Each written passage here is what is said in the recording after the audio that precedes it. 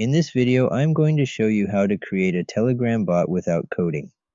First, open the Telegram desktop application on your Windows 10 PC by left-clicking the Telegram icon. In the Telegram desktop application, type BotFather in the search bar.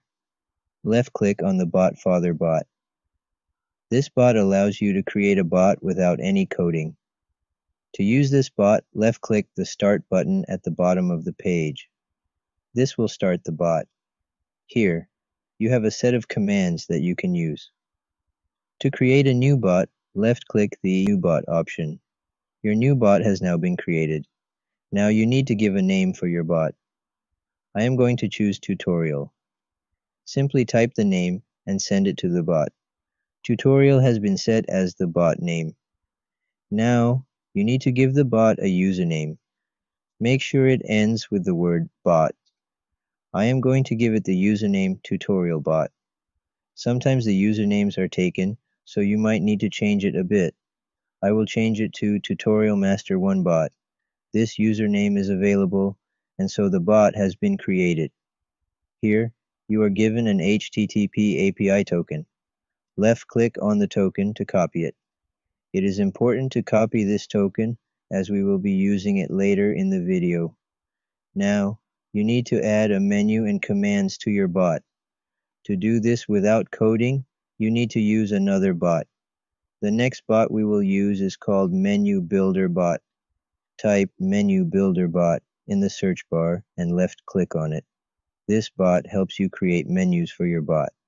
To use this bot, left-click the Start button. The bot will be activated.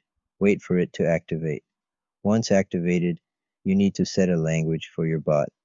I am going to choose English. So, left-click the lang en command next to English. English will be set as the default language. Now, you need to add your bot to this Menu Builder Bot.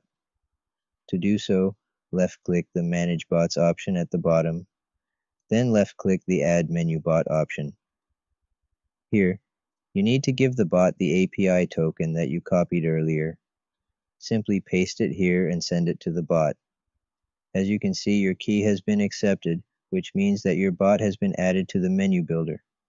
Next, left-click on your bot's username. This will open the menu builder for your bot. Simply left-click the Start button at the bottom to start this bot. The interface of your bot will be the same as the menu builder bot. Here, left-click the Admin option at the bottom. Now you need to add a message to start your bot. Scroll down to the bottom navigation bar and left-click the Message for Start option. Here, you need to give the bot a command that will start it. We are going to give it the command activate. So, whenever we type activate, the bot will start. Simply type the command and send it. Activate will be set as the start command. Left-click the Save Message button at the bottom. The bot will now start with the command you gave it. Next, left-click the Exit Admin option. Now you can add buttons to the bot.